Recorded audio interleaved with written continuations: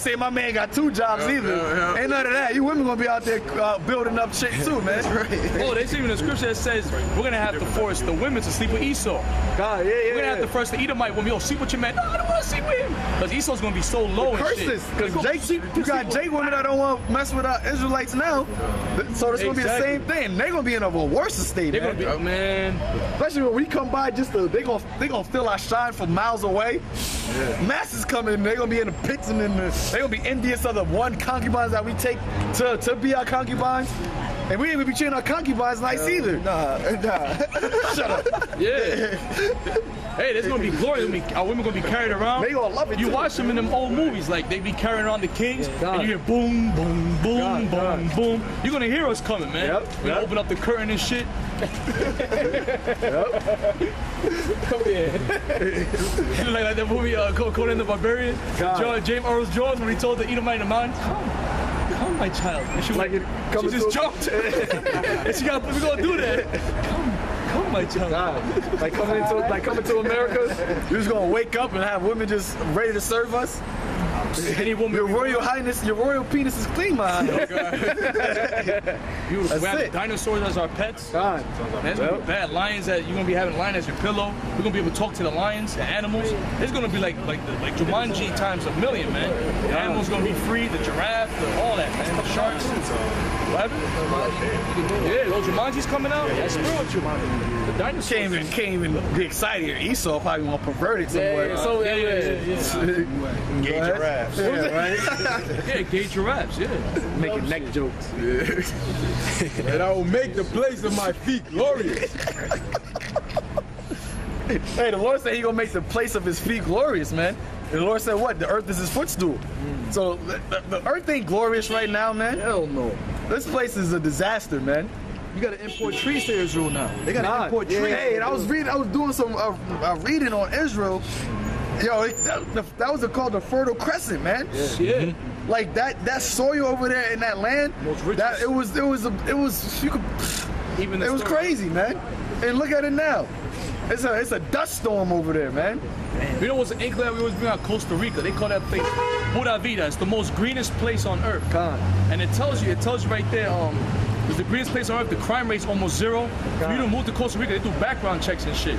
And the movie Jurassic Park, I believe they went to Costa Rica and they jumped into a boat like an hour drive away to go to where the dinosaurs was at. So that's just the inkling. Pura Vida means pure life. So the kingdom we're gonna be, it's gonna be as eyes. I mean, you can't even say words, man. It's gonna be glorious. I mean, we ain't gonna have. Like, Esau gets bored. That's why he's doing what he's doing. He's tripping people. He's spraying the chemtrails. He's not enjoying this kingdom. And the kingdom, we're really gonna be relaxing and chilling. We're gonna be, man. We're gonna be fly. Esau's been in rulership for how long? He still hasn't been to the moon yet. He hasn't enjoyed his kingdom. He's stressing the fuck out. He trying to get to Mars. You know you can't go there. You start to perpetrate. Finish that. We're gonna be able to do that immediately, man. Go to these other planets. Yeah. The Earth, man. After, because you read we read city, and here we have no continuing city, but we seek one to come. Read that word city. In the Greek, it's like polis or pilos, and it says a renovation of the world by fire, man. Polis, yeah. Polis. Oh, wow. A renovation of the world by fire. New Jerusalem, the heavenly city, man. That's why this fire is coming. Because the Lord, he cleansed the earth once with water, but that's not the ultimate purifying agent. Ultimate purifying agent is fire. Especially it's going to be the Lord's, and it's going to be in that fire. And it tells you the earth's going to shake to and fro. And a lot of these underground remote islands, they going to come up. Because you saw the way the earth looks now. Remember, at one time, there was the Pangea, everything was once. Then you had Noah's flood. So when those missiles hit, they shake shit up. A lot of the vegetation, a lot of the islands going to come up. New land. Gold and silver is going to be coming up. That's why we're going to take these heathens. Yo, gold and silver is going to be out of nowhere, man. Even the earth is going to expand because he expands rocks. Yo. So the earth is going to be expanded, man. Yup. It's going to look way different now. It's going to look way, just like how it looked different after the first death. It's going to look different after the second death. Renewed and beautiful, polished, and give it back to the original owners, man. Yep. The animals going to be bigger. Fresh air. The water's going to be bigger. Water's going to taste like lemonade. It's going to be rich.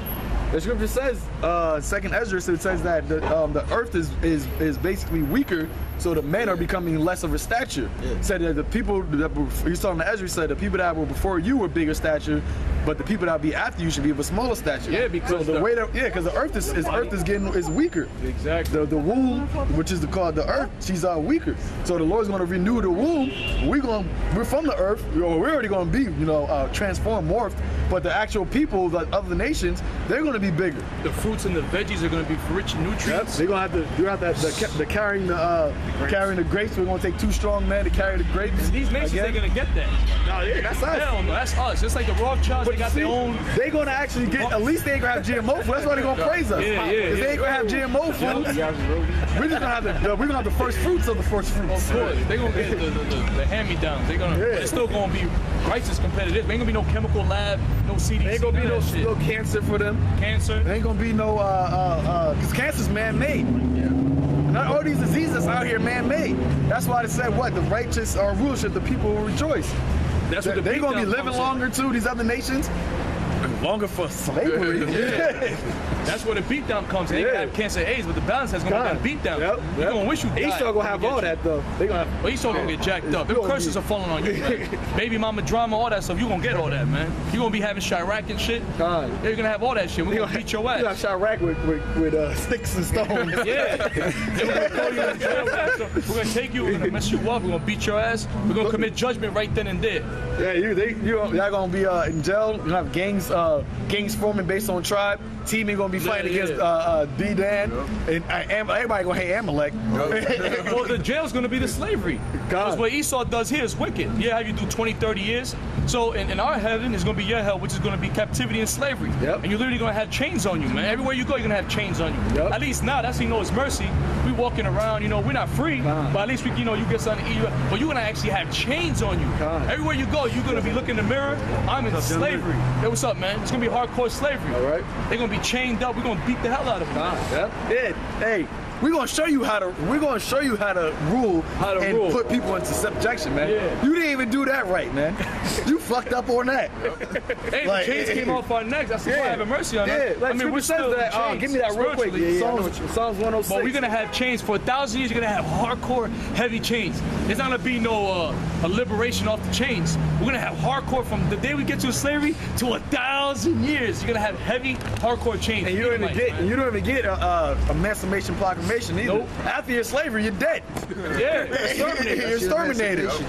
Fire for 1,000 years, baby. Hell. Nothing but hell and fire for 1,000 hardcore years, man. And then after 400, 500 years, when we beat you out, we're gonna tell you to get over it, man. God loves everybody. That's what we're gonna, all them sick ass jokes you did to us, we're gonna do to you. Oh, well, why you crying for? God loves everybody. And just continue to kick your ass for another 500 years, man. You're gonna pay. That's why you Rothschilds, that's why these devils are fighting so hard. They're gonna go down, but they're gonna go down swinging. These Rothschilds are like, yo, we going down, but they're going down with a fight. Because they know the prophecies. So these Rothschilds are like, look, we're gonna go down, we're gonna go, these Rothschilds are gonna go down, but they're gonna go down swinging, man. And it's like, when you're drowning, what's the first thing you do? You grab somebody. That's what these Rothschilds are going down. They're like, go hand join in hand. Yeah, you have some jakes to try to help them out. Yeah. You gonna get good too. Oh, come on, they're gonna go. Yep. They're going down, they're grabbing everybody with them, man. Yep. I got a preset. Get that? This is Psalm 106. I started 41. God. And he gave them into the hand of the heathen, and they that hated them ruled over them. That's once again, that's why we're trying to tell you, man. These other nations hate you, man. When you look up the word enemy, it says personal and national, man. So you got personal enemies and you got national enemies, man. Esau is a national enemy. Psalms 83 tells you who your enemies are, man. Everybody else that is not Israel is your enemy. And 1/3, 2/3, y'all are enemies too, man.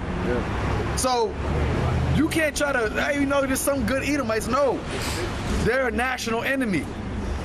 That's why when you go to war, right? When World War II happened, when Esau, America bombed Japan, he didn't just bomb the army, he killed 70,000 civilians of that nation of Japan. So same thing's going to happen. All you Edomites are going into slavery. From the first to the last. Go ahead. Their enemies also oppressed them, and they were brought into subjection under their hand. That's right. Many times did he deliver them, but they provoked him with their counsel. Hey, you read Judges, man. That's the Lord that's the Lord delivering us and us provoking him to the counsel. Hey, and really, that's how you know the Lord judges with nation, because you have righteous men during that time, but they still had to go into slavery. Because the majority of Israel was fucking up. So, Esau, you're still gonna go in slavery because the majority are fucking up. Just because you got a nice little Edomite lady that holds the door for you or says bless you when you sneeze, that ain't helping your cause, man. Just like how we all had to go into slavery, y'all all gonna go into slavery, man. That's right.